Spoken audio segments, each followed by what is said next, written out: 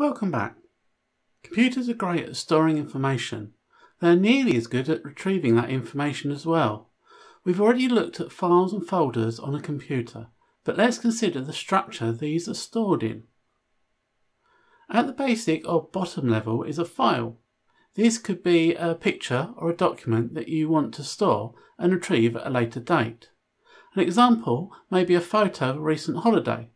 This is stored in a folder, which is a container for keeping related files. I'm likely to want to keep all my holiday photos in the same folder, for example.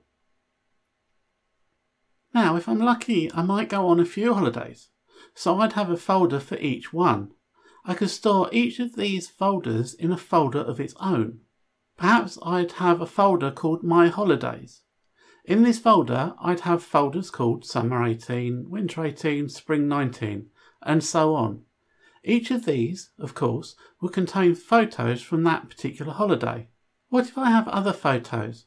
I might have pictures from social occasions, sporting events, etc. I could have a folder called Photos, which contains folders for social occasions. In it would be folders for each of the social occasions I have taken pictures at. A folder called Sporting Events, again containing folders for each of the events I have taken photos at. And of course, I can keep the My Holidays folder in there as well. There is one more level to this. Remember that a computer will normally contain a hard drive, used for long-term storage. It may also have a CD or DVD drive, and perhaps a USB drive attached to it as well. Windows assigns what it calls drive letters to each of these devices. For example, the hard drive in a computer is usually assigned the letter C. Why C, I hear you ask? Well, if you're as old as me, you may remember computers used to use floppy disks. The letters A and B were used for the floppy disk drives. So although computers don't usually have floppy disk drives anymore, these letters are usually skipped as some older systems still expect the hard drive to be the third device and therefore assign the letter C. So a typical computer will have the hard drive set as drive C, the CD or DVD drive to D, and any USB drives will grab the next available letter, starting from E. It is possible to have more than one letter assigned to a device. This is most commonly used with hard drives. It's a way of separating or segmenting the space. It's a bit like having a large house. If we left the outside of the house as it was, but inside we converted it to 2 or more flats or apartments. Doing this with a hard drive would require each partition, as they are called, to be assigned a drive letter. The first would normally be assigned a C drive. The second will usually be called D drive.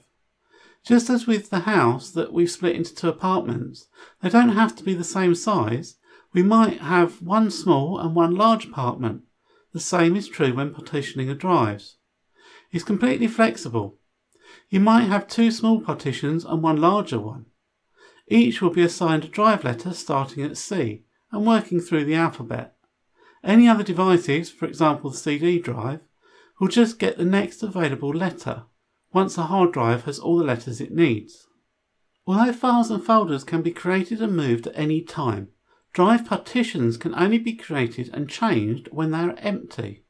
Changing partitions will lose any data stored on the drive. The hard drive partitions are usually created for you before you buy the computer, and as it means losing anything stored on the computer, they are rarely changed. So if we look back at our computer and open Windows Explorer, on the left I will click on This PC. This allows us to quickly see the drives that are connected to the computer. We can see that I have a local disk, C drive. That's a little over half full, indicated by the blue bar. To the right I have Ecdl, drive D. This is a much bigger drive, 931 gigabytes compared to 118 for drive C. Again, it's around half full. Let's have a look at the structure of these. I'll click the small arrow to the left of This PC in the left panel. This opens or expands everything under This PC. This is called a tree view. Think of the way the branches on a tree connect down to smaller and smaller branches. That's what is happening here. If I click on Local Disk, C, then the contents are displayed in the right panel. I can do the same for the Ecdl drive. When I click it, the contents are displayed in the panel on the right. But if I click the arrow to the left of the local disk C, then the tree or branch expands to show me everything under this level. We now get to see a hierarchy that everything is stored in. At the top level, we have the drive, in this case a C drive. Below this, we have folders, and in these folders could be other folders or files. The arrow next to a folder indicates that there are folders within that folder.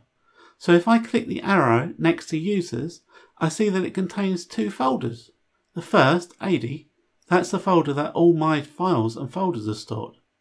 Again, notice the arrow, so there are more subfolders within Icdl. Let's expand the tree for the D drive as well. Click the arrow to the left and we see all the folders contained within.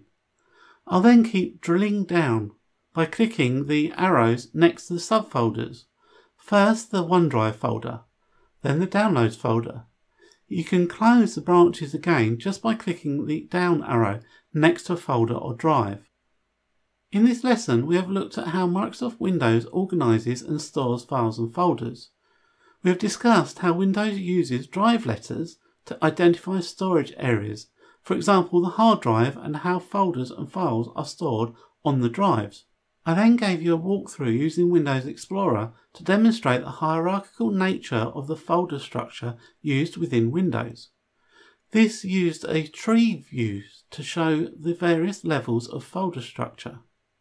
Thank you for watching. See you in the next video.